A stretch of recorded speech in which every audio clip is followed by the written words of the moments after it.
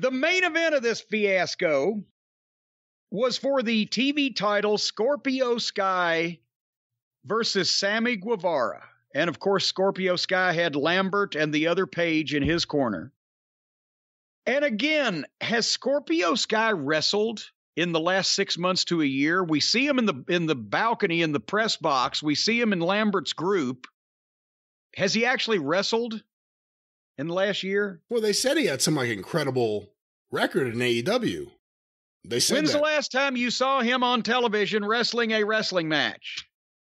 Well, him and Ethan Page had that match at that pay-per-view against someone, and I don't even remember who, and then they've been around a lot. So the tag team match against someone sometime at a pay-per-view qualified him for a TV title match on his own. Okay, I just want to make sure. Again, here's two guys that are such great athletes and can't get out of their own way to save their lives. It's not the 90% of their athletic ability that comes below the neck. It's the 10% of the mental capacity that is above the neck that is lacking. And I don't know what they're thinking with this. They did a couple of nice spots, and then they went to the floor, and Sammy went to run Sky into the barricade to his left, but Sky ran right out of Sammy's hands and straight headfirst into the rail on his right. And this can happen. You see it every once in a while. If a guy is coming up off the mat and he's bent over and he's looking down and he feels the guy grab him by the hair and start to take him somewhere, when that guy looks up and he sees that, and maybe Sammy said rail, right? So Scorpio Sky looks up and sees the rail that's in front of him, not the rail that Sammy believes is in front of him. Sammy's looking at the one to the left. Sky's looking at the one to the right. And I swear to God, Sammy did the double take. Like he's running Sky toward the rail and suddenly Sky disappears out of his hands. Sammy looks around like, where the fuck did he go? Well, he shot off that different direction. So then Sammy, the babyface in this morality play, pulls a table out from under the ring and runs Scorpio Sky into the stairs now, and then ruins any momentum of a match that they were having by taking forever to set up a table. They were on the floor for minutes without being counted out and doing nothing at the same time. And Sammy, I think, once did the stupid thing that JR felt, it sounded like he wanted to call it, and he'd call it what it was. He said, oh, Sammy rolled in and broke the count, but two guys are fighting on the floor. One guy half-ass rolls onto the apron and rolls back off. How does that break the count on both guys? You would never have a count out if it breaks the count when one guy gets back in the ring. Only a double count out would be possible. So therefore, it's caca. Point is, they're on the floor for minutes. They're doing nothing at the same time. Then Sammy put Scorpio Sky on the table, and he laid there motionless for 21 seconds. While Sammy Guevara shows the camera he's crazy, with the old Roughhouse Fargo spinning his finger around next to his head, climbs to the top rope, shows the camera he's crazy again, and then does a double forward flipping cannonball, 2 revolutions, off the top rope to the table, to the floor. Sky moved, and Guevara crashes through the table, and it looked like it killed him. I think it broke his hip. It looked like it broke him. His hip, his neck, his back, his spirit. But think about this. We've now established that Sammy Guevara is a blithering idiot. He's the babyface, but he took so long to set this thing up, expected the guy to still be there, mugs twice for the camera, and then misses. The babyface I'm supposed to root for is a fucking moron. What now? He deserves whatever he gets. You fucking idiot. Why would you do that? It didn't make sense. And then here comes Ty Conti. And Ty Conti runs out and is checking on Sammy along with the doctor. Why? we find out in the next segment after the break, somebody said, well, that's his girlfriend. They haven't dated, kissed, or fucked on this television program before. Just the nerds on the internet know that they're an item. Yeah, the last time we saw Sammy on the show with a girlfriend was the girlfriend he proposed to. He was proposing to his girlfriend. And it wasn't her. So they go to the break, and the announcer, I think it was Excrement, pitches, this match will continue after the match will continue. The guy's fucking laying there. He's just crashed through this goddamn table. His girlfriend is crying over him, and the doctor's performing the last rites.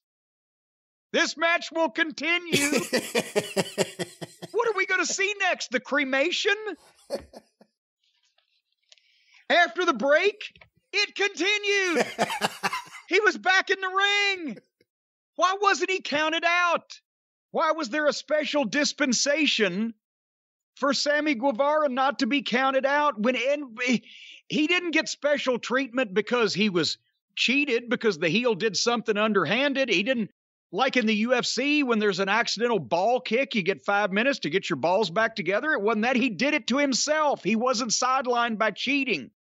There was no recovery period called for in the rule book for a low blow. He just fucked up. So they just said, well, while we're in commercial, let's just give him a chance to get back in. Does that make sense, Brian? No, none of this makes sense. No AEW referee knows how to count. And it didn't, if he took that bump specifically because he figured, I'll take this bump, and wow, people will go crazy. He didn't think it's going to make me look like an idiot. He didn't think it's going to make the match look bullshit. He didn't think it's going to make my opponent look like a moron because he's involved in this fiasco. He didn't think it's going to make the goddamn wrestling business look like a clusterfuck. Just, I'll get to do something cool. And he doesn't even need to get girls. He's already got Ty Conti. But after the break, he was on his feet and fighting back. And then Scorpio Sky took back over and gave him an over-the-knee backbreaker in the ring. He sold more than falling 20 feet through a table onto concrete. This is what I wrote verbatim. Everybody involved in this is a complete imbecile and should be shunned from society. So then the guy that should be in a body cast and a medically induced coma in an iron lung while his family prays over him got up and started doing running spots and springboards off the ropes. And I said, fuck it, I'm done. And I turned the goddamn thing off. No. Yes, I did. Do you know what happened? I do not. Don't care. Can I tell you? If you want to, won't change my mind. I'm not saying anything's going to change your mind. Fuck this match. Let me guess. He took another big bump and got up. Well, no, eventually he got down. Scorpio Sky, your new TNT champion. And then there's a post-match where Paige Van Zant gets involved and starts beating up Ty Conti. So now you have Scorpio Sky, TNT champion. Paige Van Zant, they announce, is signed with AEW. Got to wonder if they were doing something with her and Brandy. Is that the Ty Conti role now? Instead of Red Velvet, they're going to go with Ty Conti? I guess time will tell. And also, here's the other question I have for you, knowing this now, that Scorpio Sky, a guy who they internally think really highly of. I don't think wrestling fans give a shit about Scorpio Sky, and now he's had 2 of their belts there. Yeah.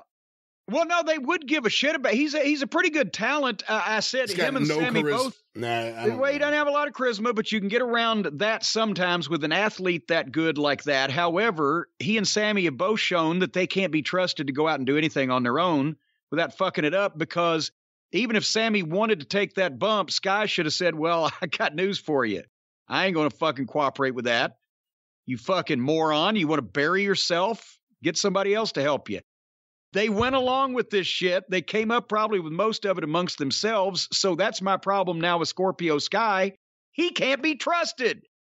And the people would care about him a little bit since he's been there since the start, if he had actually wrestled on television, especially since he turned heel and joined Lambert, more than maybe once or twice in the last 6 to 9 months, they might care a little bit.